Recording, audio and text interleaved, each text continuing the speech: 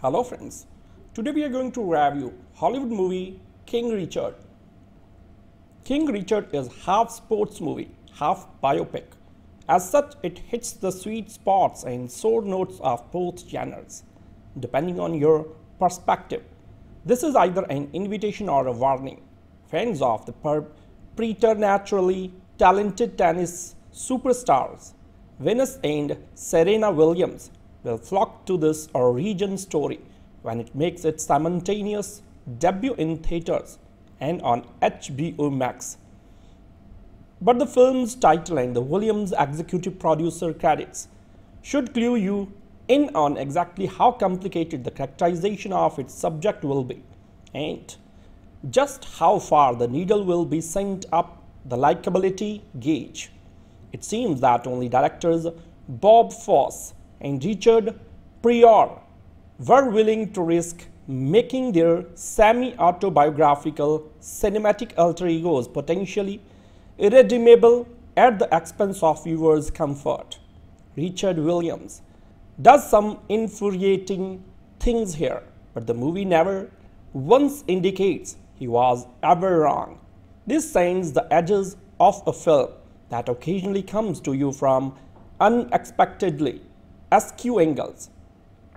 When Mario Van Peebles decides to pay his father Melvin in, the elder was when Peebles told him, "Don't make me too nice." Will Smith adheres to this philosophy though. King Richard keeps pulling him back from the brink. The day before my screening, I saw Smith live on his book tour at the King's Theatre in Brooklyn. He read from his book, performed songs and chatted with Spike Lee. Smith talked about how he uses humor as a defense mechanism, as an action to hide his fears. So his words came back to me as I watched his performance.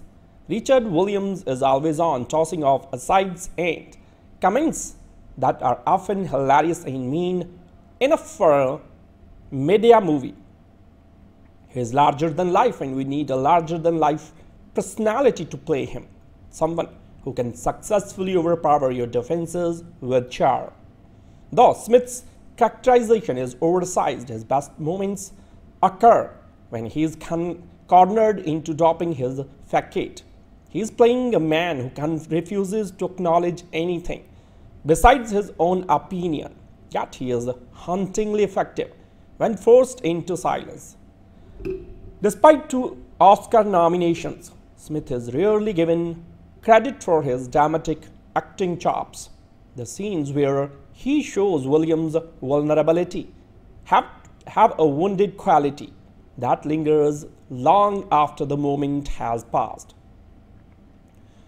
Whether serving his wounds after his umpteenth violent run-in with neighborhood riffraff, one, or realizing there is no way he can help his daughter get out of her own head on the court, Smith excels at showing the wounded man under all the bravado. It's the screenplay by Zach Baylin that keeps threatening to undermine his performance. So there is a dramatic skittishness here that can't be ignored. The actor is willing to be truly unlikable in inappropriate moments, but the film keeps making him unimpeachable. If you know the story, you know that Richard Williams, Compton resident and big idea man, drafted a plan for his daughters Venus and Serena before they were born. The plan indicated that the duo would become enormous tennis superstars. There will be no deviation, so Williams puts the elder Venus and her younger sibling best friend Serena through their practices even when it's pouring rain outside. "I got 2 Michael Jordans," he says, and it's fun to watch him rub a former detractor's face in Venus' success once she starts winning. You had probably agree with these early naysayers if a man presented you with a brochure for his kid's future and demanded you accepted it without question. But this movie is guilty of that same sin. We don't even hear what the entire plan is, and if you didn't know any better, You had think Venus and Serena were the first two black women to play the game. No mention to the legacy of Althea Gibson can be found. I wonder if her career had any bearing on Richard's decision to consider tennis. Since Richard can't reproduce by osmosis, King Richard reminds us the Williams sister had a mother, Brandy, played by the always welcome Aunjanue Ellis. Alice is somewhat trapped in the supportive spouse who puts up with a bunch of crap yet has her own dreams role. But she has two knockout scenes that reinforce why she is one of my favorite currently working actors. The larger and more impressive of the two occurs when she finally has had enough of her husband's self-martyrdom.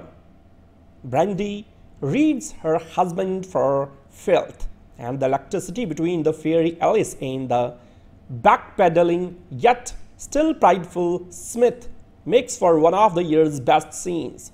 So it's a smaller version of Viola Davis' masterful scene opposite Denzel Washington in Fences. So Brandy and Rose are saying the same thing, combating and busting the same type of way, but it's equally memorable. Director Reinaldo Marcus Green is much better at directing the dramatic scenes that he is at the tennis sequences. They have a flat, repetitive quality that doesn't reflect just how exciting they were in real life. Since this had to end, as all sports movies do, with the big game, this can have been a major deficit, but King Richard is smart enough to know its strength is in its acting. So it wisely cuts between the play action in Richard and Brandy's reaction and monologues. Green is also far better at conveying the intensity of the threats in Compton that he is at depicting the inherent racism prevalent at the lily white clubs where Venus and Serena compete. They seem too gentle and jockey, though John Bernthal gives a good, frustration-filled turn as Coach Rick Massey. Much will be made of Smith's performance, which is excellent, and I'm hoping Alice gets all the praise she deserves. But Sydney and Singleton should also be commended for their excellent works as Venus and Serena. Both have difficult roles to play, that of the rising star and the budding one temporarily trapped in her shadow, respectively. Plus, unlike Will Smith, they have to mimic two of the greatest athletes to ever play any sport. They should be kept in the conversation because it's the acting across the board that ultimately saves King Richard. It earns the extra half star that makes this a thumbs up review. So at 140 minutes, the film is about half an hour too long, but everyone on screen made the extra time far more tolerable than it could have been. Before Richard Williams, there was Mahavir Singh Phogat. Remember Nitesh Tiwari's Dangal, the film like King Richard told of Phogat, a national level wrestling champion from a small Haryana village, Balali, putting his daughters Geeta and Babita through a punishing training schedule to make them international wrestling champions. Phogat, like Williams, had to deal with ridicule and prejudice to inspire and guide his girls to the finish line. The finish line is naturally different for us. Our finish line was tears streaming down Phogat's cheeks as he hears the national anthem and realizes Geeta has won the gold at the Commonwealth Games. Williams' dream for his tennis prodigy daughters, Venus and Serena, were slightly different, which is revealed in the epilogue. At the age of 15, Venus signed a contract of $12 million, apart from becoming the first African-American woman to be ranked #1, while Serena has won a jaw-dropping 23 Grand Slam titles.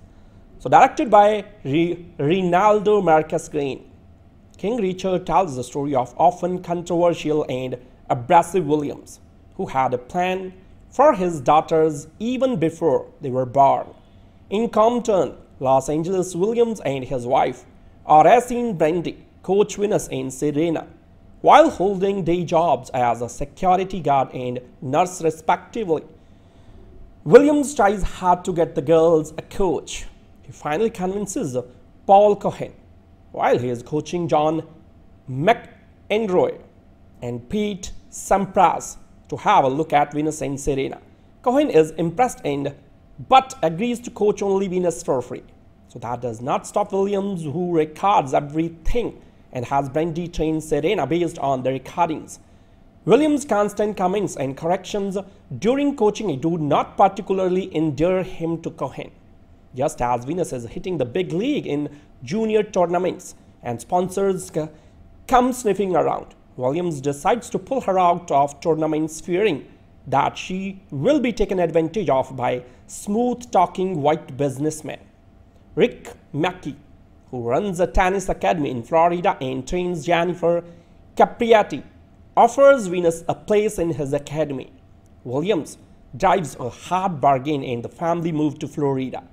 The movie ends with Venus turning pro at 14 in October 1994 and taking a set off world champion Aranx Sanchez Visario at the Bank of the West Classic tournament. The film has the Williams sisters' blessing and could be looked at a version of the truth. Was Williams' ambition for his girls' money or to create a path for countless women of color? Underdog sports stories are always thrilling, and tennis is the best kind of eye candy. King Richards is up for 6 Academy Awards, including Best Picture, Actress, Supporting Actress, Original Screenplay, Editing, and Original Song. While it is depressing that both the Fogart and the Williams sisters needed a man to get them out of Ballali and Campton, respectively, to meet their destiny, it is heartwarming, nevertheless, to see the triumph of the human spirit. An origin story of tennis superstar Venus and Serena Williams. The film takes a long, hard look at the wind beneath their wings, their ambitious and unapologetic father and former coach Richard Williams. In his recent documentary, Tiger Woods described his conflicted relationship with his father and intensely monitored childhood. Greek sensation tennis star Stefanos Tsitsipas is open about bearing the brunt of his father's on-court coaching violations. At no point have these sportsmen denied their father's unparalleled role in their success and career, but an undercurrent of friction has always been evident. The fathers have a single-minded approach to their child's excellence, and it comes at a price. So King Richard follows the complex mind of a father who stops at nothing to realize the dream he sees for his daughters. A middle-aged man with no professional tennis training, Richard Williams overcome poverty and racism and coached his daughters himself, confident and self-assured to the point of being cocky. Though respected for his persistence, over the years he notoriously became known for his overbearing ways and overprotective nature. According to Serena, the biopic gets her father's story right. The making of a champion needs an army, and Richard led that army while recruiting a few more nominal heads along the way. He didn't play by the rules and never underestimated his faith in his daughter's potential. He ignored the conventional path of having his daughters play junior tournaments first. With hardly a junior match under her belt in 1994, a 14-year-old Venus Williams came out and won her first professional match. Her father's methods and decisions weren't always right, but his point was simple: aim higher and never hesitate to demand what you deserve. Not to forget a big fat paycheck. His excessive professional and emotional investment in his daughters, at times even undue interference, compels you to think about the shifting parent-child dynamics in life and career. So billed as Oscar bait, the sports biopic is pretty predictable and falls a little short of being iconic in terms of the canvas. However, it does succeed in putting a controversial, shrewd and manipulative hero in the front that's far from being likable an honest depiction of a relentless father. You admire his stubborn pursuit of black dominance in a relatively privileged white sport, as he bulldozed his way to success instead of tiptoeing, as was expected of him. The poor were expected to be docile after all. Interestingly, the courage and sass on display don't whitewash the controversies revolving around the rising careers of Venus and Serena, two sisters on the cusp of stardom.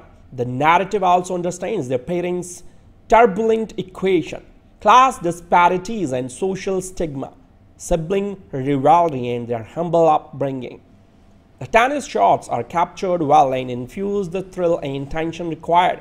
Will Smith gets you teary-eyed once again as he portrays an iron-willed father, a hustler who struggles to overcome his own childhood abandonment and trauma. He gets the lisp, accent and mannerisms. Everything on point. Watch this one for both Will Smith and Richard Williams. At one point in Reinaldo Marcus Green's King Richard, we are told about the dazzling stakes of the film. It's like learning to play the violin. Even families with unlimited financial resources to achieve the kind of success and mastery you are talking about. It's like telling people you have the next two Mozarts in your house. A tennis coach says this to Richard Williams, who wants to give his daughters Venus and Serena a realistic shot at turning professional. As we all know, Venus and Serena Williams went on to become the most successful athletes to have ever set foot on a tennis court.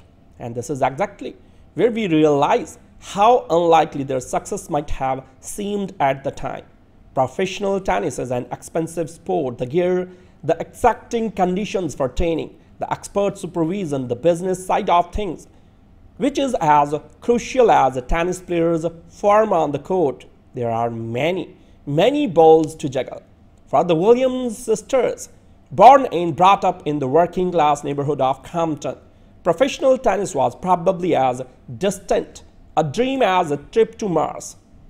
There are so many variables and detours that it can almost seem foolish to constantly keep repeating. We have got to stick to the plan.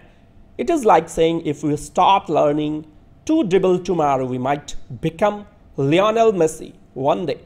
As if any plan is going to work. The plot of King Richard can seem almost banal from the outset, a classic underdog tale that has been depicted in nearly all possible variations for decades. Add to that a star like Goldsmith and a studio like Warner Bros., and one almost gets the feeling that the burden of the cross would be too heavy to bear. And yet, Green's film is as light-footed as any sports drama biopic you might have ever seen. King Richard launches us into the universe where Will Smith brings his daft persona from The Pursuit of Happiness, a film where he plays a broker whose job is to convince rich folk to invest in his wealth management firm. Even here, Smith as Richard Williams is trying to convince the wealthy people of California to bet on his two tennis prodigies, Venus and Serena. Few actors walk the line of desperation and ludicrous self-belief like Smith does, so it is not surprising that he was turned down by nearly everyone he meets. Smith can make the corniest mantra seem like the most sensible thing ever said in the history of mankind. If you fail to plan, you plan to fail. Richard says at one point, and it is echoed several times over the film. So Green's film, essentially a portrait of a sports dad or a showbiz parent, something we have over and over again, gives us a deceptively nuanced portrait of a man determined to succeed through his children. You can see Smith straddling that line with Elan, where he is the ruthless, dictatorial father from time to time, and yet we also get bits and pieces of information about how he became this hardened figure. Through the years spent getting beaten on the streets, battling failure, and fending for dignity. And much of that is to Will Smith's wattage as an actor and his sincerity to fully commit to the humanity of his part, even if he means fighting his way out of an indecent meeting with a sports management firm after witnessing Venus' domination of the juniors tour. A lesser film might have demonized the sports agent descending on a sports talent like a vulture, and yet over here, Green keeps it as matter of fact as possible. So when Richard bows out of the meeting, you do not even know what upset him so much, and still one can relate to the sentiment behind his actions. The fear of how the talents of his daughters will ultimately be used to feed a money-making machinery, with little regard for the well-being of his daughters in the long run. The scene ends with him telling his daughters eating free burgers at the poolside. Nothing is for free. Never take anything from anybody for free. Everything's got hooks in it. So some might call him overbearing, while others might say that it's Richard's paranoia as a constant failure. Looking out for his children, Will Smith's performance is superbly calibrated to show us both sides. Green's film also appends narrative glitches in the manner of he abruptly slams the brakes in the second hour, making it seem like the film is going around in circles without moving forward. Much like Richard, who pulls Venus and Serena out of junior tournaments, fearing she might burn out even before she turns pro. So it leans into Richard's radical decision to make both his daughters retain their sanity by having them undergo training with Rick Mackey, while also going about their studies and living the normal teenager's life. So it is a decision that seems cruel at the moment, but has the wisdom of someone who has seen enough failure. So 3 years of saying no to sponsorship deals and media appearances, especially in a circuit where the margins are as thin as professional tennis, seems like a huge gamble. However, as Richard puts it, stick to the plan. According to him, professional success is a continuous process, and the process is the reward. Instead of hanging on a make or break match, the film steadily builds towards its climax, ending unexpectedly.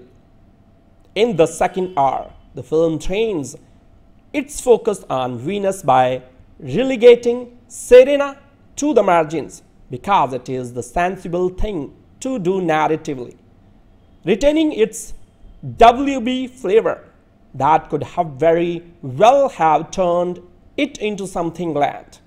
So Green's film captures the essence of the Williams household in broad strokes, without ever doing it the disrespect of making it seem too easy or exploitatively of their struggles. So this is fairy tale after all, and Green does well to sprinkle some magic dust on top of it.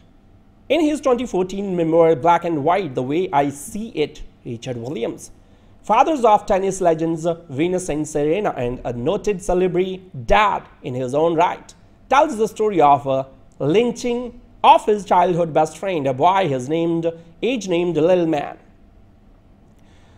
This was a Shreveport, Louisiana in the 1950s.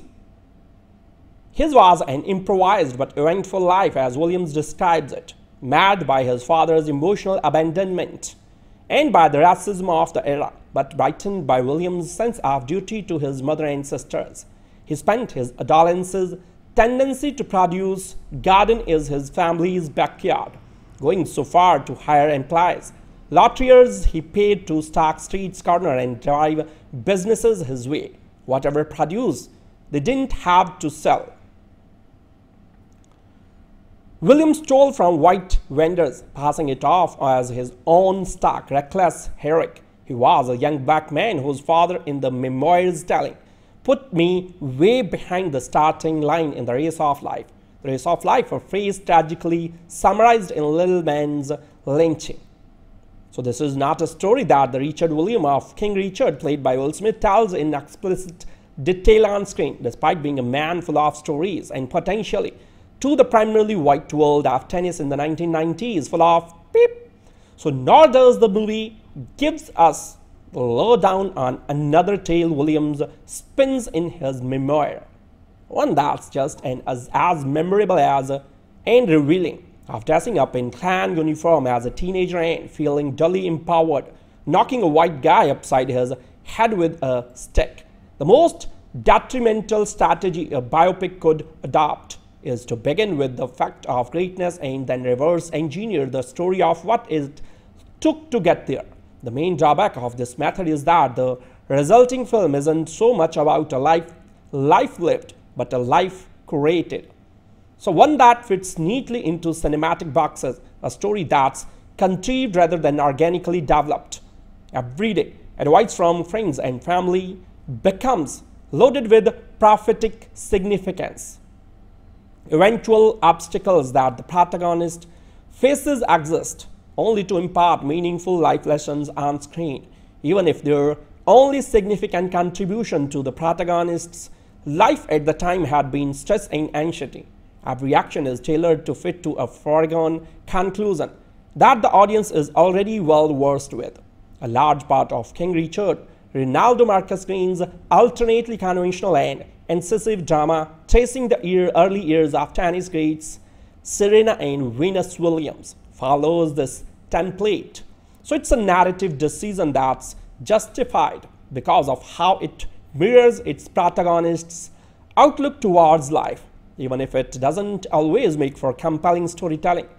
"I'm in the champion racing business," their father Richard declares at one point, a signpost that signals not only his parenting skills but how the movie will progress.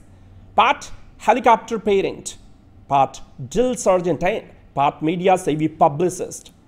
Some might sneakily amend that to self-publicist. Richard devises a decade-spanning plan for his two tennis prodigies, one that includes his wife giving birth to them in the first place. He repeatedly reminds them that they are going to be world number ones, millionaires and champions, statements that seem like oracle for everyone currently familiar with sisters' rigging status. So with an understanding beyond their years, the girls fall into line with his vision, easily putting up little resistance. The familiar beats of sports biopics follow.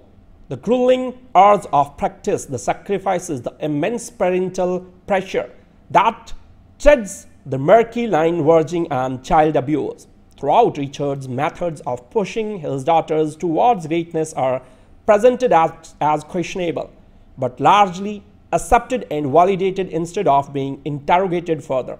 The one neighbor who objects to how he treats his children is depicted as crazy, a tournament montage which juxtaposes Venus and Serena against children whose parents publicly badger and belittle them, uses downturned faces and stooped shoulders to convey the impression that the Williams sisters are better off with a father who prods them to build them impressive skill set instead of eroding the foundations of their self-worth. Steadily, however, a more skillful movie, one that relies on revelatory images instead of rote proclamations, begin to unfold at the edges. It shows how cycles of racial abuse and violence take desperate measures to escape. King Richard becomes a fierce story of black identity and black pride, which goes some way in explaining Richard's motivations. So that he has been at the receiving end of targeted attacks that left his confidence shaken means he won't let anyone else undermine his children's. He pushes them so hard only because every minute spent on the court is a minute off the streets. Recurring visuals of the family entering tennis courts, a white-dominated space, reinforce the idea. So despite the looming specter of race, the film's stakes remain largely low-key, which on some level is a reflection of the way Richard raises his girls, with an outside confidence so rock-steady.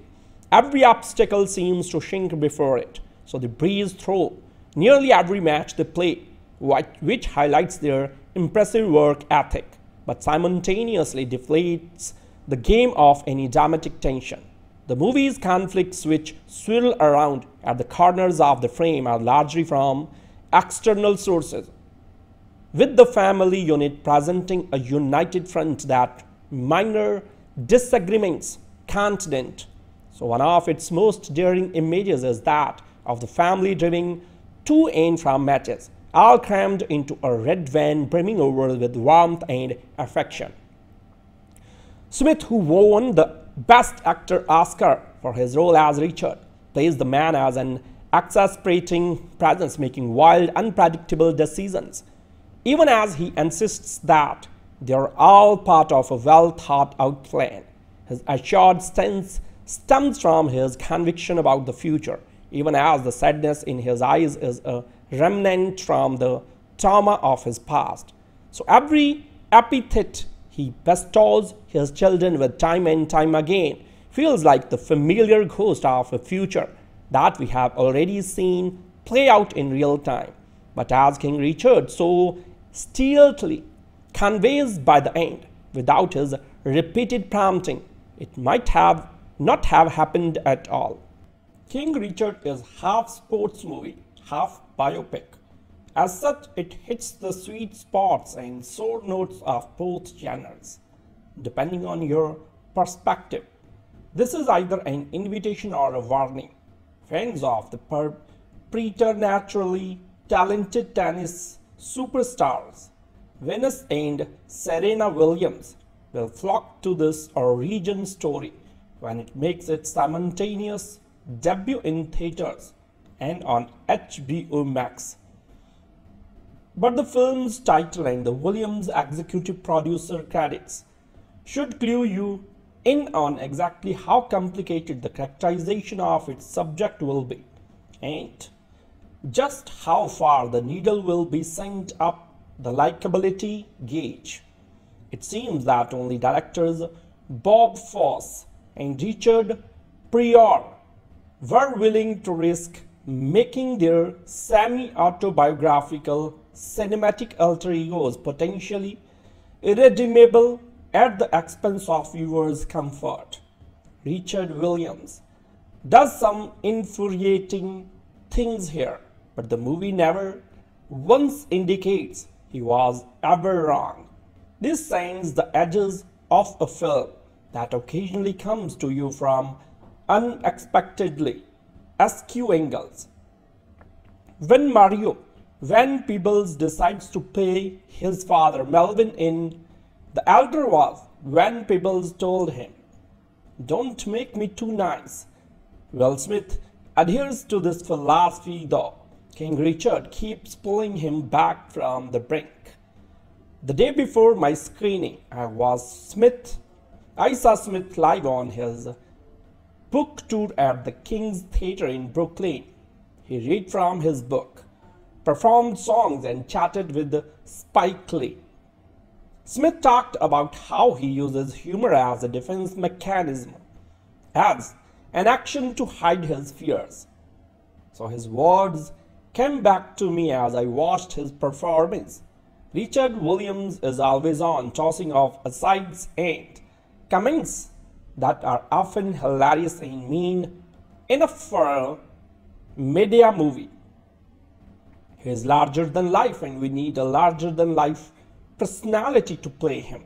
Someone who can successfully overpower your defenses with charm.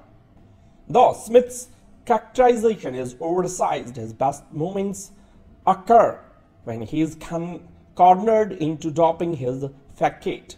He is playing a man who refuses to acknowledge anything besides his own opinion, yet he is hauntingly effective when forced into silence.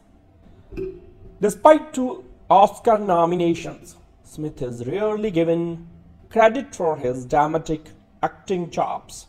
The scenes where he shows Williams' vulnerability have a wounded quality that lingers long after the moment has passed. Whether serving his wounds after his umpteenth violent run-in with neighborhood riffraff, one, or realizing there is no way he can help his daughter get out of her own head on the court. Smith excels at showing the wounded man under all the bravado. It's the screenplay by Zach Baylin that keeps threatening to undermine his performance. So there is a dramatic skittishness here that can't be ignored. The actor is willing to be truly unlikable in inappropriate moments, but the film keeps making him unimpeachable. If you know the story, you know that Richard Williams, Compton resident and big idea man, drafted a plan for his daughters Venus and Serena before they were born. The plan indicated that the duo would become enormous tennis superstars. There will be no deviations, so Williams puts the elder Venus and her younger sibling best friend Serena through their practices even when it's pouring rain outside. I got 2 Michael Jordans, he says, and it's fun to watch him rub a former detractor's face in Venus' success once she starts winning. You had probably agree with these early naysayers if a man presented you with a brochure for his kid's future and demanded you accepted it without question. But this movie is guilty of that same sin.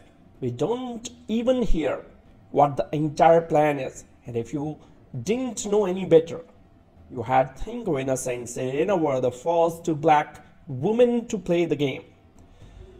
No mention to the legacy of Althea Gibson can be found. I wonder if her career had any bearing on Richard's decision to consider tennis. Since Richard can't reproduce by osmosis, King Richard reminds us the Williams sister had a mother, Brandy, played by the always welcome Aunjanue Ellis. Alice is somewhat trapped in the supportive spouse who puts up with a bunch of crap yet has her own dreams role. But she has 2 knockout scenes that reinforce why she is one of my favorite currently working actors.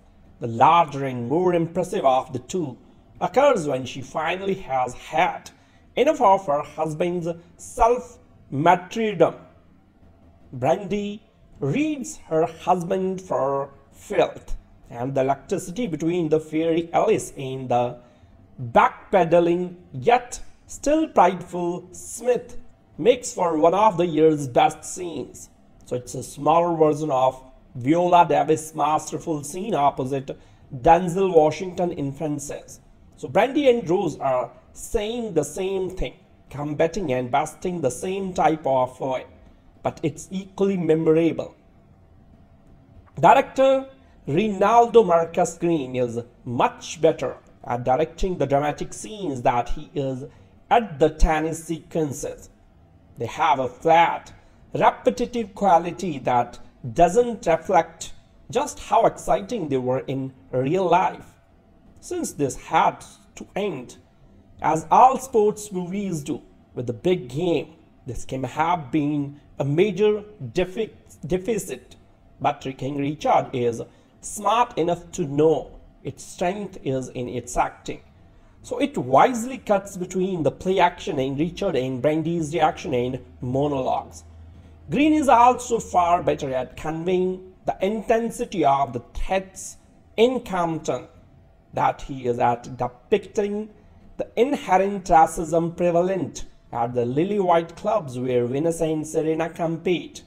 They seem too gentle and jockey, though John Bernthal gives a good, frustration-filled turn as Coach Rick Massey. Much will be made of Smith's performance, which is excellent, and I'm hoping Ellis gets all the praise she deserves. But Sydney and Singleton should also be commended for their excellent works as Venus and Serena. Both have difficult roles to play, that of the rising star and the budding one temporarily trapped in her shadow, respectively.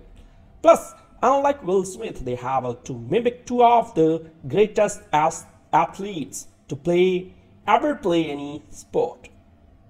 they should be kept in the conversation because it's the acting across the board that ultimately saves King Richard.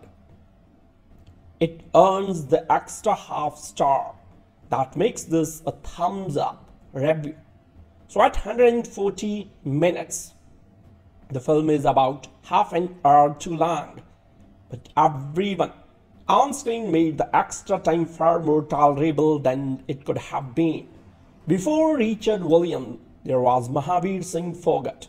Remember Nitesh Tiwari's Dangal, the film like King Richard told of Phogat, a national level wrestling champion from a small Haryana village, Balali, putting his daughters Geeta and Babita through a punishing training schedule to make them international wrestling champions.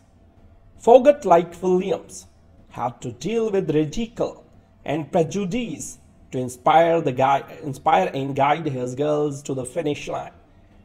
The finish line is naturally different for us. Our finish line was tears streaming down Phogat's cheeks as he hears the national anthem and realizes Geeta has won the gold at the Commonwealth Games. Williams' dream for his tennis prodigy daughters, Venus and Serena, were slightly different, which is revealed in the epilogue. At the age of 15, Venus signed a contract of $12 million. Apart from becoming the first African-American woman to be ranked number 1, while Serena has won a jaw-dropping 23 Grand Slam titles. So directed by Reinaldo Marcus Green, King Richard tells the story of often controversial and abrasive Williams, who had a plan for his daughters even before they were born.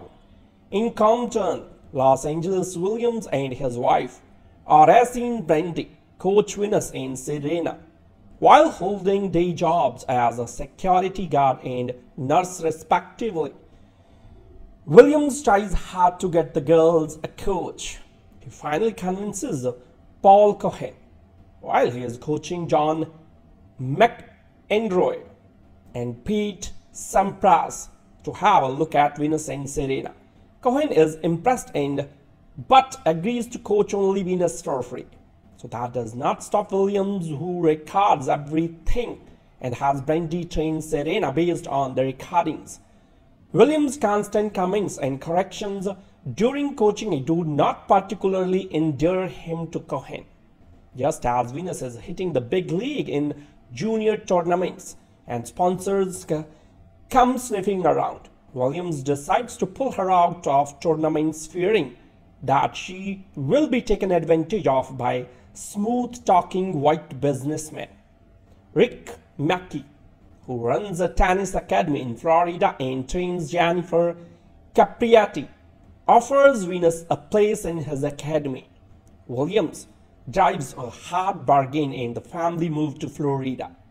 The movie ends with Venus turning pro at 14 in October 1994 and taking a set off world champion Aranx Sanchez Visario at the Bank of the West Classic tournament.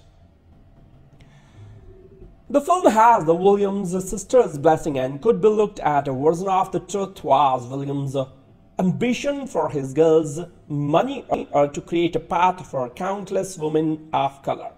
Underdog sports stories are always thrilling and tennis is the best kind of eye candy.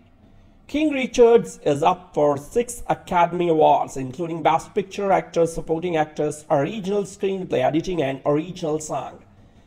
While it is depressing that both the Phogat and the Williams sisters needed a man to get them out of Balali and Campton, respectively, to meet their destiny, it is heartwarming nevertheless to see the triumph of the human spirit. An origin story of tennis superstar Venus and Serena Williams. The film takes a long, hard look at the wind beneath their wings, their ambitious and unapologetic father and former coach Richard Williams. In his recent documentary, Tiger Woods described his conflicted relationship with his father and intensely monitored childhood. Greek sensation tennis star Stefanos Tsitsipas is open about bearing the brunt of his father's on-court coaching violations. At no point have these sportsmen denied their father's unparalleled role in their success and career, but an undercurrent of friction has always been evident. The fathers have a single-minded approach to their child's excellence, and it comes at a price.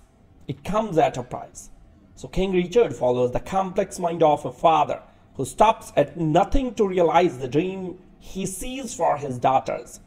A middle-aged man with no professional tennis training, Richard Williams overcame poverty and racism and coached his daughters himself, confident and self-assured to the point of being cocky. Though respected for his persistence, over the years he notoriously became known for his overbearing ways and overprotective nature. According to Serena, the biopic gets her father's story right. The making of a champion needs an army, and Richard led that army while recruiting a few more nominal heads along the way. He didn't play by the rules and never underestimated his faith in his daughter's potential. He ignored the conventional path of having his daughters play junior tournaments first. With hardly a junior match under her belt in 1994, a 14-year-old Venus Williams came out and won her first professional match. Her father's methods and decisions weren't always right, but his point was simple: aim higher and never hesitate to demand what you deserve. Not to forget a big fat paycheck. His excessive professional and emotional investment in his daughters, at times even undue interference, compels you to think about the shifting parent-child dynamics in life and career. So billed as Oscar bait, the sports biopic is pretty predictable and falls a little short of being iconic in terms of the canvas. However, it does succeed in putting a controversial, shrewd and manipulative hero in the front that's far from being likable. An honest depiction of a relentless father. You admire his stubborn pursuit of black dominance in a relatively privileged white sport, as he bulldozed his way to success instead of tiptoeing, as was expected of him. The poor were expected to be docile after all. Interestingly, the courage and sass on display don't whitewash the controversies revolving around the rising careers of Venus and Serena, two sisters on the cusp of stardom. The narrative also understands their parents' turbulent equation, class disparities and social stigma, sibling rivalry and their humble upbringing. The tennis shots are captured well and infuse the thrill and tension required. Will Smith gets you teary-eyed once again as he portrays an iron-willed father, a hustler who struggles to overcome his own childhood abandonment and trauma. He gets the lisp, accent and mannerisms, everything on point. Watch this one for both Will Smith and Richard Williams. At one point in Reinaldo Marcus Green's King Richard, we are told about the dazzling stakes of the film. It's like learning to play the violin. Even families with unlimited financial resources to achieve the kind of success and mastery you are talking about. It's like telling people you have the next two Mozarts in your house. A tennis coach says this to Richard Williams, who wants to give his daughters Venus and Serena a realistic shot at turning professional. As we all know, Venus and Serena Williams went on to become the most successful athletes to have ever set foot on a tennis court. And this is exactly where we realize how unlikely their success might have seemed at the time. Professional tennis is an expensive sport. The gear, the exacting conditions for training, the expert supervision, the business side of things, which is as crucial as a tennis player's form on the court. There are many balls to juggle. For the Williams sisters, born and brought up in the working-class neighborhood of Compton, professional tennis was probably as distant a dream as a trip to Mars. There are so many variables and detours that it can almost seem foolish to constantly keep repeating, "We have got to stick to the plan." It is like saying if we start learning to dribble tomorrow, we might become Lionel Messi one day. As if any plan is going to work. The plot of King Richard can seem almost banal from the outset, a classic underdog tale that has been depicted in nearly all possible variations for decades. Add to that a star like Goldsmith and a studio like Warner Bros., and one almost gets the feeling that the burden of the cross would be too heavy to bear, and yet Green's film is as light-footed as any sports drama biopic you might have ever seen. King Richard launches us into the universe where Will Smith brings his daft persona from The Pursuit of Happiness, a film where he plays a broker whose job is to convince rich folk to invest in his wealth management firm. Even here, Smith as Richard Williams is trying to convince the wealthy people of California to bet on his two tennis prodigies, Venus and Serena.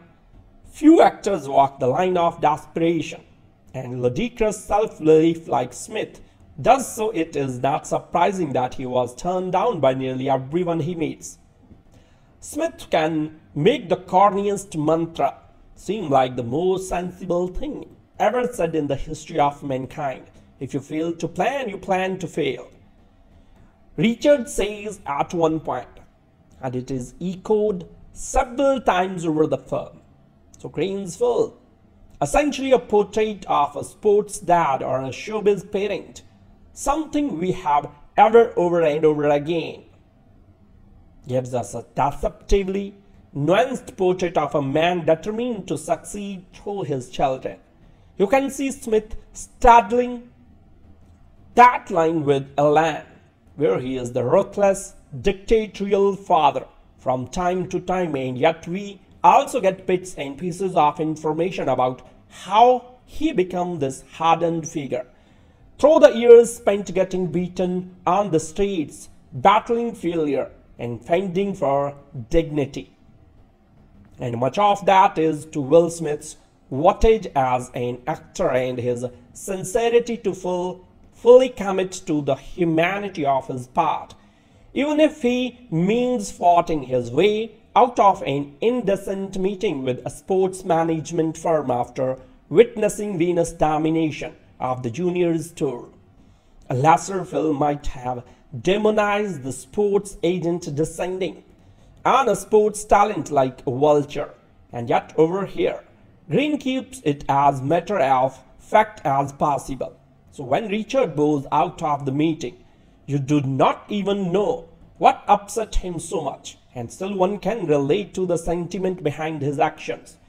The fear of how the talents of his daughters will ultimately be used to feed a money-making machinery, with little regard for the well-being of his daughters in the long run.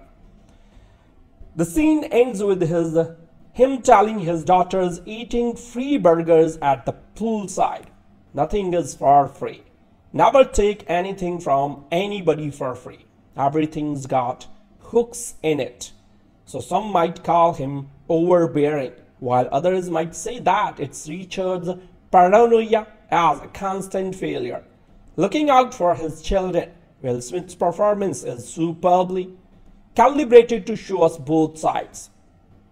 Green's film also appends narrative glitches in the manner of he abruptly slams the brakes in the second hour, making it seem like the film is going around in circles without moving forward.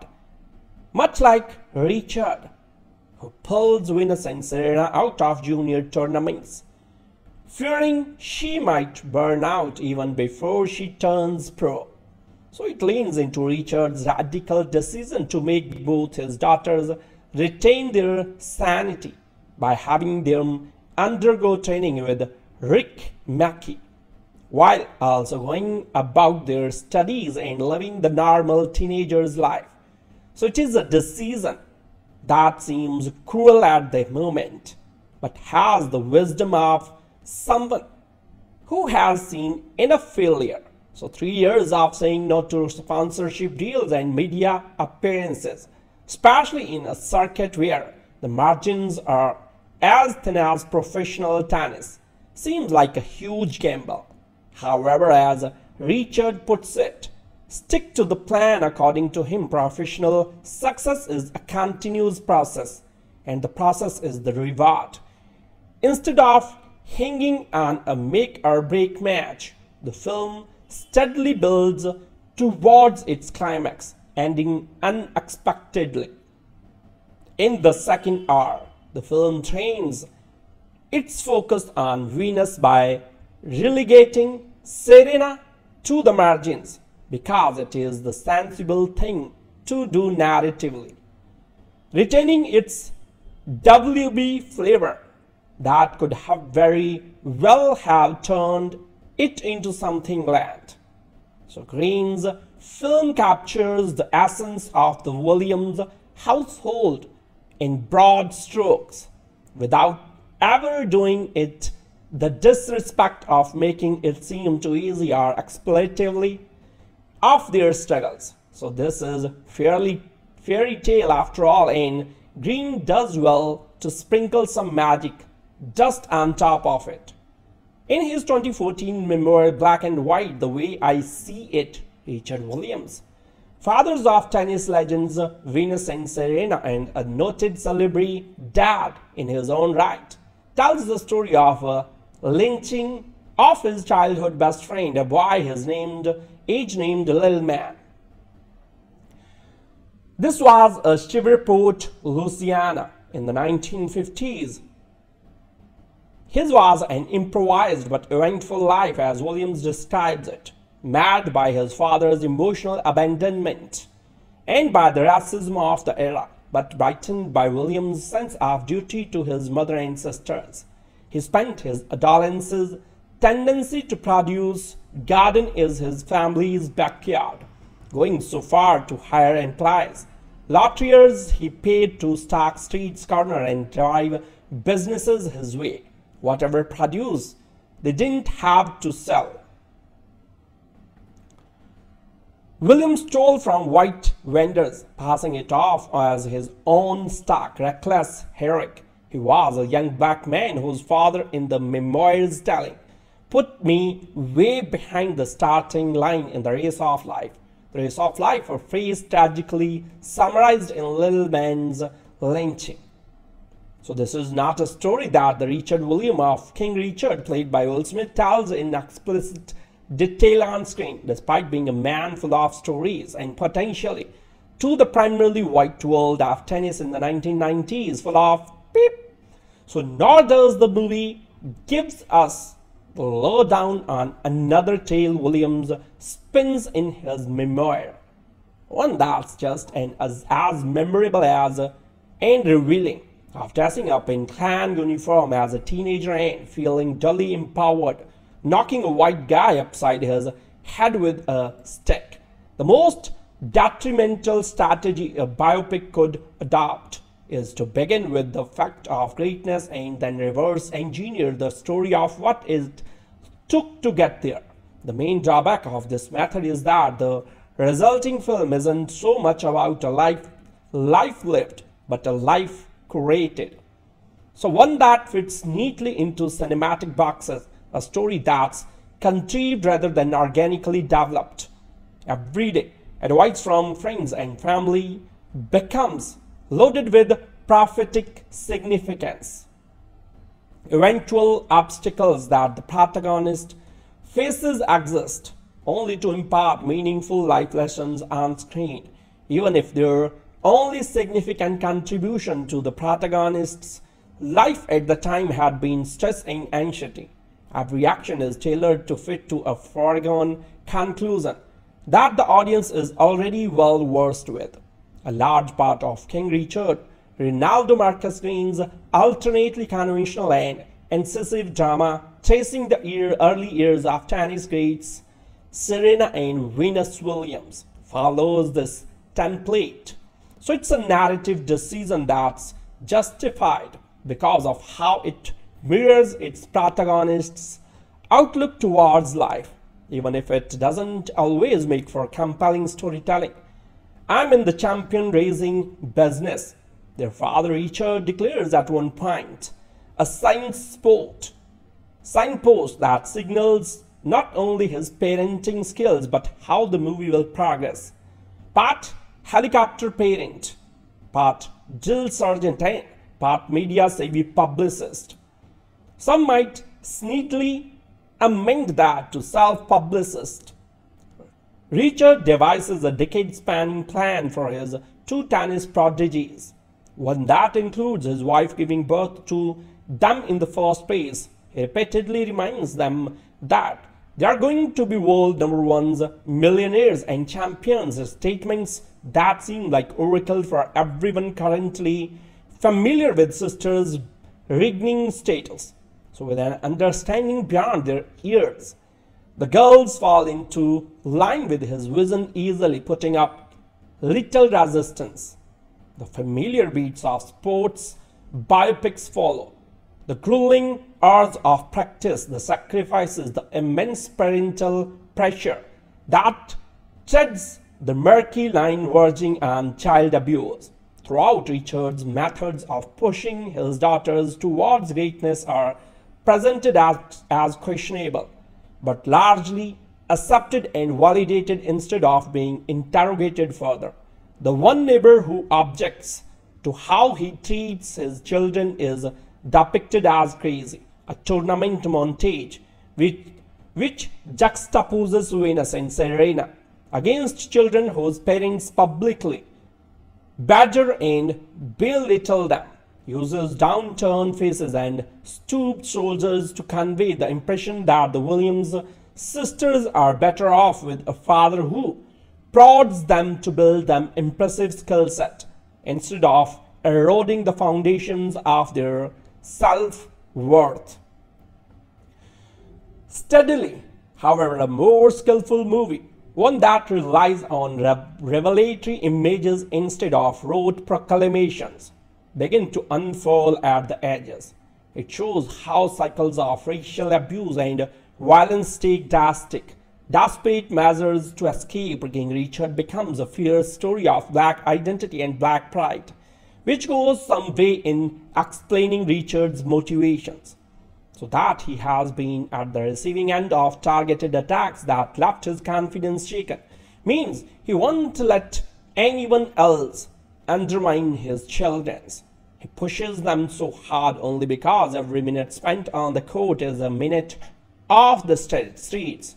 Recurring visuals of the family entering tennis courts, a white-dominated space, reinforce the idea. So despite the looming specter of race, the film's stakes remain largely low-key, which on some level is a reflection of the way Richard raises his girls, with an outside confidence so rock-steady.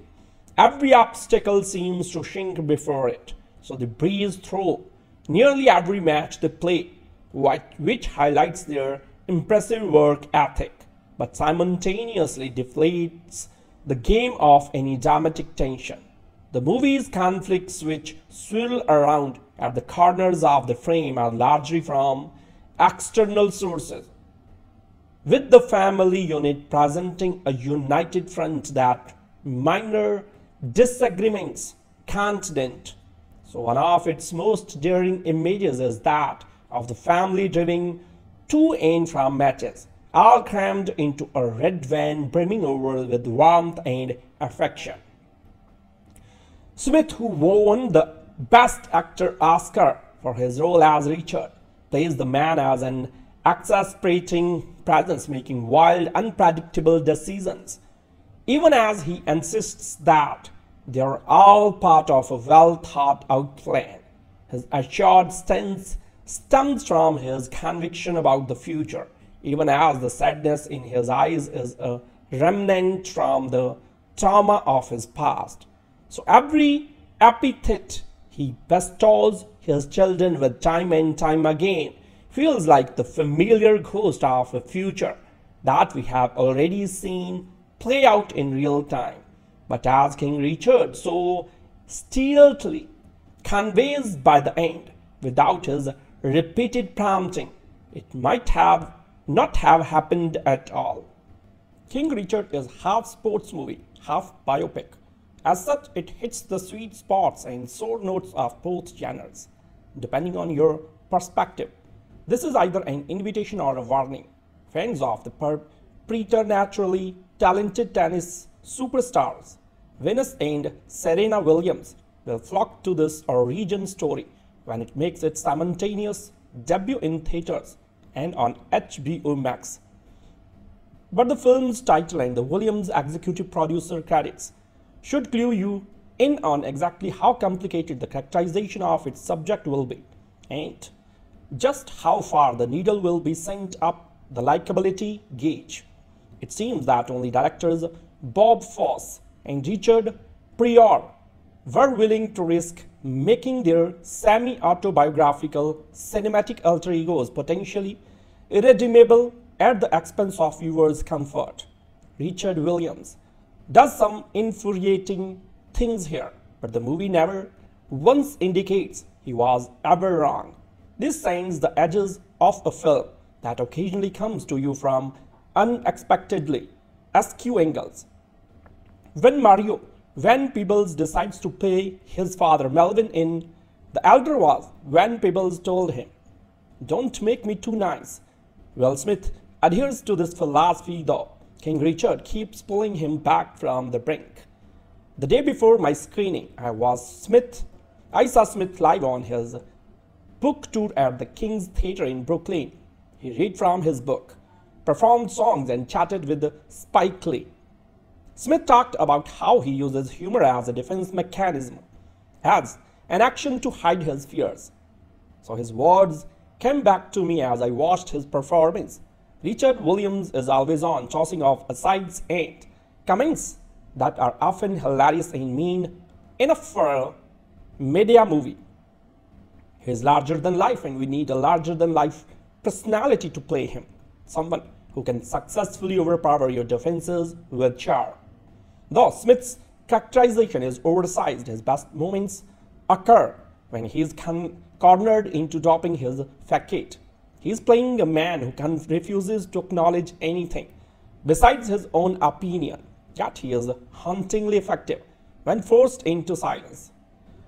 Despite 2 Oscar nominations, Smith is rarely given credit for his dramatic acting chops.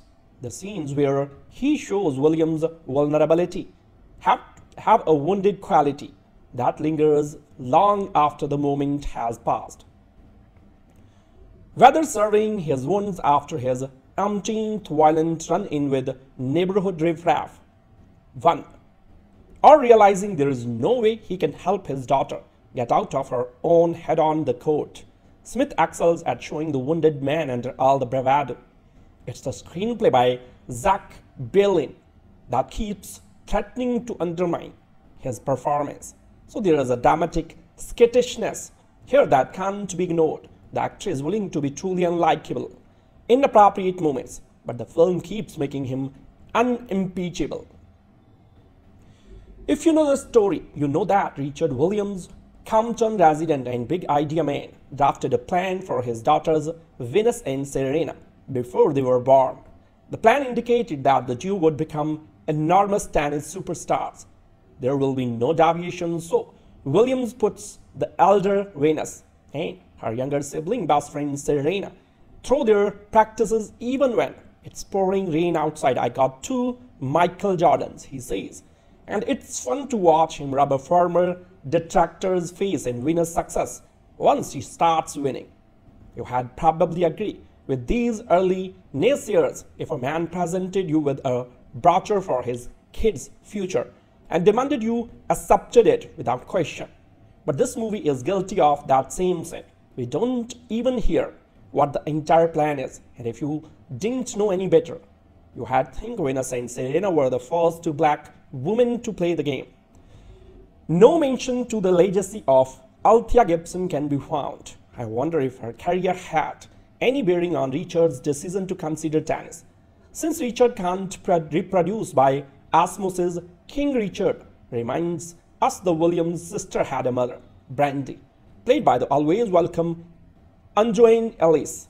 Alice is somewhat trapped in the supportive spouse who puts up with a bunch of crap yet has her own dreams role. But she has two knockout scenes that reinforce why she is one of my favorite currently working actors. The larger and more impressive of the two occurs when she finally has had enough of her husband's self-martyrdom.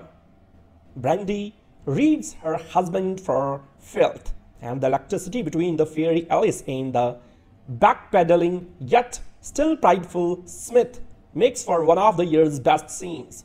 So it's a smaller version of Viola Davis' masterful scene opposite Denzel Washington in Fences. So Brandy and Rose are saying the same thing, combating and besting the same type of way, but it's equally memorable. Director Reinaldo Marcus Green is much better at directing the dramatic scenes that he is at the tennis sequences. They have a flat, repetitive quality that doesn't reflect just how exciting they were in real life. Since this had to end, as all sports movies do, with a big game, this can have been a major deficit, but King Richard is smart enough to know its strength is in its acting. So it wisely cuts between the play action and Richard and Brandy's reaction and monologues. Green is also far better at conveying the intensity of the threats in Compton that he is at depicting the inherent racism prevalent at the lily white clubs where Venus and Serena compete. They seem too gentle and jockey, though John Bernthal gives a good, frustration-filled turn as Coach Rick Massey. Much will be made of Smith's performance, which is excellent, and I'm hoping Alice gets all the praise she deserves. But Sydney and Singleton should also be commended for their excellent works as Venus and Serena.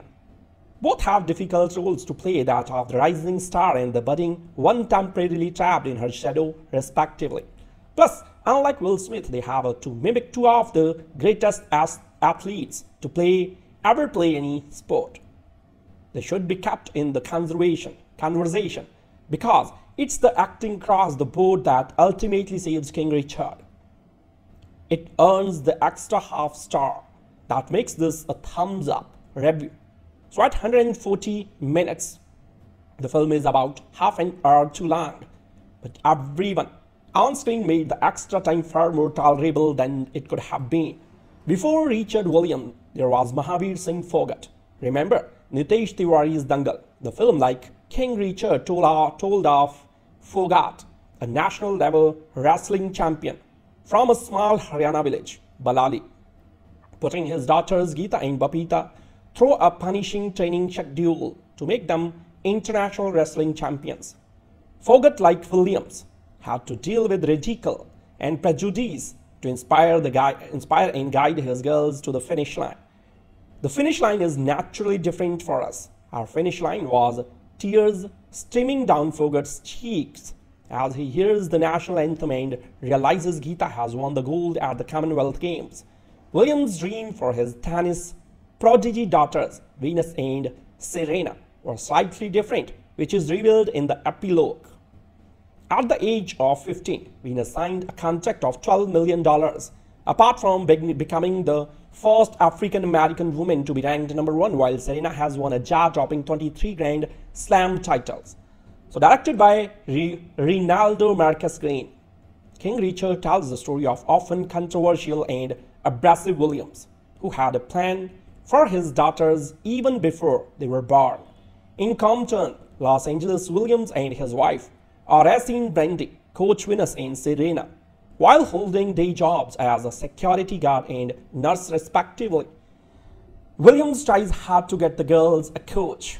He finally convinces Paul Cohen, while he is coaching John McEnroe and Pete Sampras, to have a look at Venus and Serena. Cohen is impressed but agrees to coach only Venus for free. So that does not stop Williams, who records everything and has Brandy train Serena based on the recordings. Williams' constant comments and corrections during coaching do not particularly endear him to Cohen. Just as Venus is hitting the big league in junior tournaments and sponsors come sniffing around, Williams decides to pull her out of tournaments, fearing that she will be taken advantage of by smooth-talking white businessmen. Rick Mackey, who runs a tennis academy in Florida and trains Jennifer Capriati, offers Venus a place in his academy. Williams drives a hard bargain and the family move to Florida. The movie ends with Venus turning pro at 14 in October 1994 and taking a set off world champion Arantes Sanchez Visario at the Bank of the West Classic tournament. The film has the Williams sisters' blessing and could be looked at a version of the truth. Was Williams' ambition for his girls' money or to create a path for countless women of color? Underdog sports stories are always thrilling, and tennis is the best kind of eye candy. King Richards is up for 6 Academy Awards, including Best Picture, Actress, Supporting Actress, Original Screenplay, Editing, and Original Song. While it is depressing that both the Fogart and the Williams sisters needed a man to get them out of Balali and Campton, respectively, to meet their destiny, it is heartwarming, nevertheless, to see the triumph of the human spirit. An origin story of tennis superstar Venus and Serena Williams. The film takes a long, hard look at the wind beneath their wings, their ambitious and unapologetic father and former coach Richard Williams. In his recent documentary, Tiger Woods described his conflicted relationship with his father and intensely monitored childhood. Greek sensation tennis star Stefanos Tsitsipas is open about bearing the brunt of his father's on-court coaching violations. At no point have these sportsmen denied their father's unparalleled role in their success and career, but an undercurrent of friction has always been evident. The fathers have a single-minded approach to their child's excellence, and it comes at a price. So King Richard follows the complex mind of a father who stops at nothing to realize the dream he sees for his daughters. A middle-aged man with no professional tennis training, Richard Williams overcome poverty and racism and coached his daughters himself, confident and self-assured to the point of being cocky. Though respected for his persistence, over the years he notoriously became known for his overbearing ways and overprotective nature. According to Serena, the biopic gets her father's story right. The making of a champion needs an army, and Richard led that army while recruiting a few more nominal heads along the way. He didn't play by the rules and never underestimated his faith in his daughter's potential. He ignored the conventional path of having his daughters play junior tournaments first. With hardly a junior match under her belt in 1994, a 14-year-old Venus Williams came out and won her first professional match. Her father's methods and decisions weren't always right, but his point was simple: aim higher and never hesitate to demand what you deserve. Not to forget a big fat paycheck. His excessive professional and emotional investment in his daughters, at times even undue interference, compels you to think about the shifting parent-child dynamics in life and career. So billed as Oscar bait, the sports biopic is pretty predictable and falls a little short of being iconic in terms of the canvas. However, it does succeed in putting a controversial, shred and manipulative hero in the front that's far from being likable. An honest depiction of a relentless father. You admire his stubborn pursuit of black dominance in a relatively privileged white sport, as he bulldozed his way to success instead of tiptoeing, as was expected of him. The poor were expected to be docile after all. Interestingly, the courage and sass on display don't whitewash the controversies revolving around the rising careers of Venus and Serena. Two sisters on the cusp of stardom, the narrative also understands their parents' turbulent equation, class disparities and social stigma, sibling rivalry and their humble upbringing. The tennis shots are captured well and infuse the thrill and tension required. Will Smith gets you teary-eyed once again as he portrays an iron-willed father, a hustler who struggles to overcome his own childhood abandonment and trauma. He gets the lisp, accent and mannerisms. Everything on point. Watch this one for both Will Smith and Richard Williams. At one point in Reinaldo Marcus Green's King Richard, we are told about the dazzling stakes of the film. It's like learning to play the violin. Even families with unlimited financial resources to achieve the kind of success and mastery you are talking about. It's like telling people you have the next two Mozarts in your house. A tennis coach says this to Richard Williams, who wants to give his daughters Venus and Serena a realistic shot at turning professional. As we all know, Venus and Serena Williams went on to become the most successful athletes to have ever set foot on a tennis court. And this is exactly where we realize how unlikely their success might have seemed at the time. Professional tennis is an expensive sport. The gear, the exacting conditions for training, the expert supervision, the business side of things, which is as crucial as a tennis player's form on the court. There are many balls to juggle. For the Williams sisters, born and brought up in the working-class neighborhood of Compton, professional tennis was probably as distant a dream as a trip to Mars. There are so many variables and detours that it can almost seem foolish to constantly keep repeating.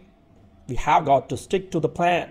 It is like saying if we start learning to dribble tomorrow, we might become Lionel Messi one day. As if any plan is going to work. The plot of King Richard can seem almost banal from the outset, a classic underdog tale that has been depicted in nearly all possible variations for decades. Add to that a star like Goldsmith and a studio like Warner Bros., and one almost gets the feeling that the burden of the cross would be too heavy to bear. And yet, Green's film is as light-footed as any sports drama biopic you might have ever seen. King Richard launches us into the universe where Will Smith brings his daft persona from the pursuit of happiness, a film where he plays a broker whose job is to convince rich folk to invest in his wealth management firm. Even here, Smith as Richard Williams is trying to convince the wealthy people of California to bet on his two tennis prodigies, Venus and Serena. Few actors walk the line of desperation and ludicrous self-belief like Smith does, so it is not surprising that he was turned down by nearly everyone he meets. Smith can make the corniest mantra seem like the most sensible thing ever said in the history of mankind. If you fail to plan, you plan to fail, Richard says at one point, and it is echoed several times over the film. So Green's film, essentially a portrait of a sports dad or a showbiz parent, something we have over and over again, gives us a deceptively nuanced portrait of a man determined to succeed through his children. You can see Smith straddling that line with Elan, where he is the ruthless, dictatorial father from time to time, and yet we also get bits and pieces of information about how he became this hardened figure through the years spent getting beaten on the streets, battling failure, and fending for dignity. And much of that is to Will Smith's wattage as an actor and his sincerity to fully commit to the humanity of his part, even if he means fighting his way out of an indecent meeting with a sports management firm after witnessing Venus' domination of the juniors tour. A lesser film might have demonized the sports agent descending on a sports talent like a vulture, and yet over here, Green keeps it as matter of fact as possible. So when Richard goes out of the meeting, you do not even know what upset him so much, and still one can relate to the sentiment behind his actions. The fear of how the talents of his daughters will ultimately be used to feed a money-making machinery with little regard for the well-being of his daughters in the long run. The scene ends with him telling his daughters eating free burgers at the poolside. Nothing is for free. Never take anything from anybody for free. Everything's got hooks in it. So some might call him overbearing, while others might say that it's Richard's paranoia as a constant failure. Looking out for his children, Will Smith's performance is superbly calibrated to show us both sides. Green's film also appends narrative glitches in the manner of he abruptly slams the brakes in the second hour, making it seem like the film is going around in circles without moving forward. Much like Richard, who pulls Venus and Serena out of junior tournaments, fearing she might burn out even before she turns pro. So it leans into Richard's radical decision to make both his daughters retain their sanity by having them undergo training with Rick Mackey, while also going about their studies and living the normal teenager's life.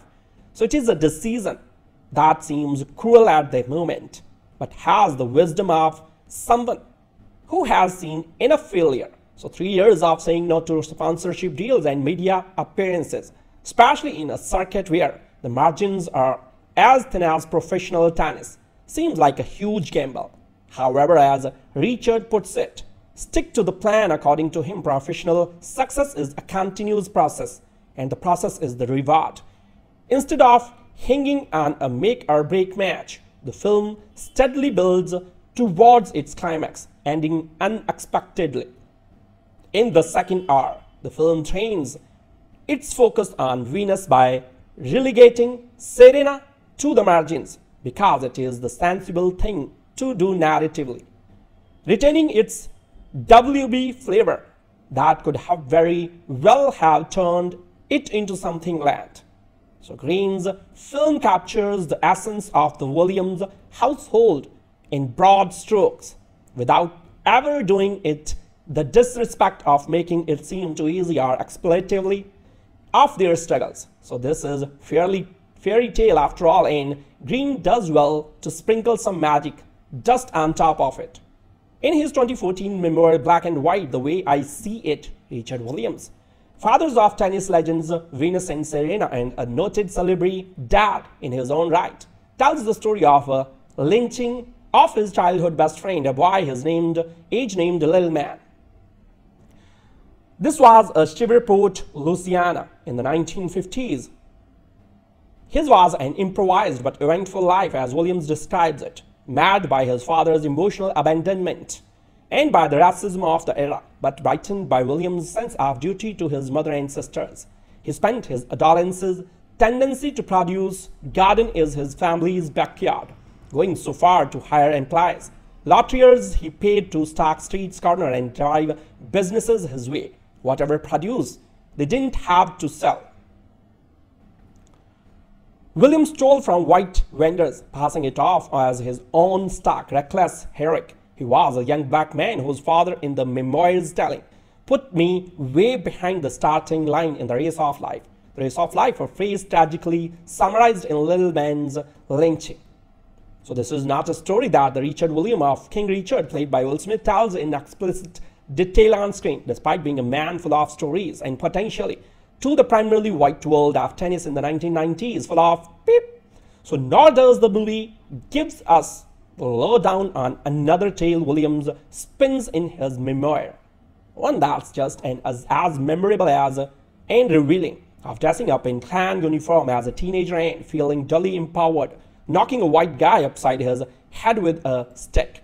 The most detrimental strategy a biopic could adopt is to begin with the fact of greatness and then reverse engineer the story of what it took to get there.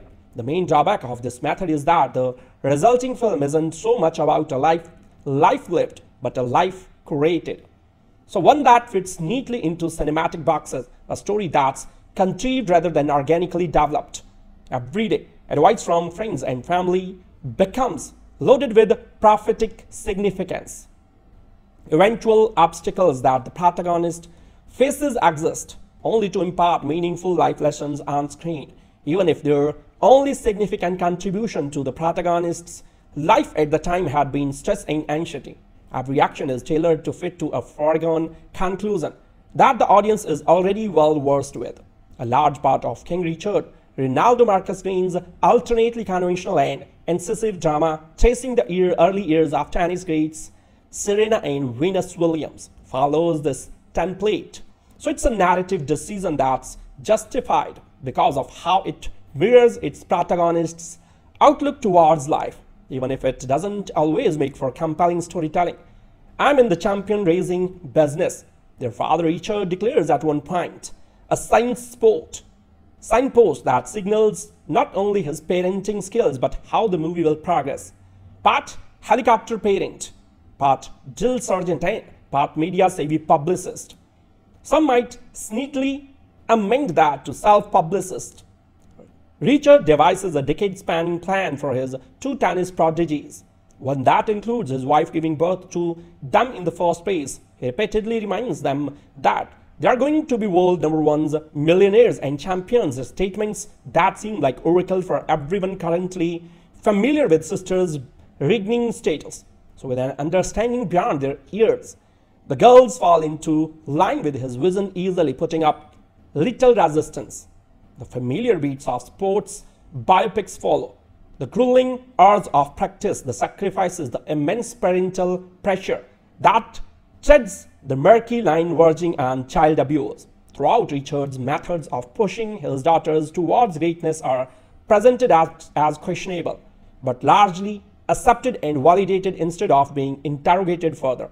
The one neighbor who objects to how he treats his children is depicted as crazy. A tournament montage which juxtaposes Venus and Serena against children whose parents publicly badger and belittle them, uses downturned faces and stooped shoulders to convey the impression that the Williams sisters are better off with a father who prods them to build them impressive skill set instead of eroding the foundations of their self-worth. Steadily, however, a more skillful movie, one that relies on revelatory images instead of rote proclamations, begin to unfold at the edges. It shows how cycles of racial abuse and violence take desperate measures to escape. King Richard becomes a fierce story of black identity and black pride, which goes some way in explaining Richard's motivations. So that he has been at the receiving end of targeted attacks that left his confidence shaken means he won't let anyone else undermine his children's. He pushes them so hard only because every minute spent on the court is a minute off the streets.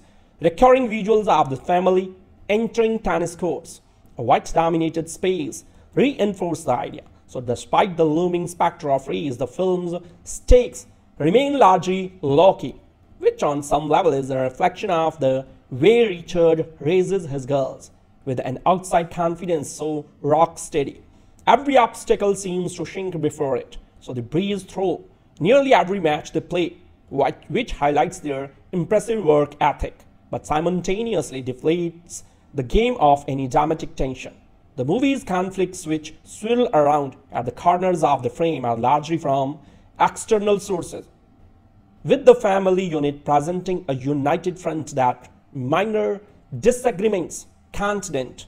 So one of its most daring images is that of the family driving to and from matches, all crammed into a red van brimming over with warmth and affection. Smith, who won the Best Actor Oscar for his role as Richard, plays the man as an exasperating presence, making wild, unpredictable decisions, even as he insists that they are all part of a well-thought-out plan. His assured stance stems from his conviction about the future, even as the sadness in his eyes is a remnant from the trauma of his past. So every epithet he bestows his children with time and time again feels like the familiar ghost of a future that we have already seen play out in real time. But as King Richard so stealthily conveys by the end, without his repeated prompting, it might have not have happened at all.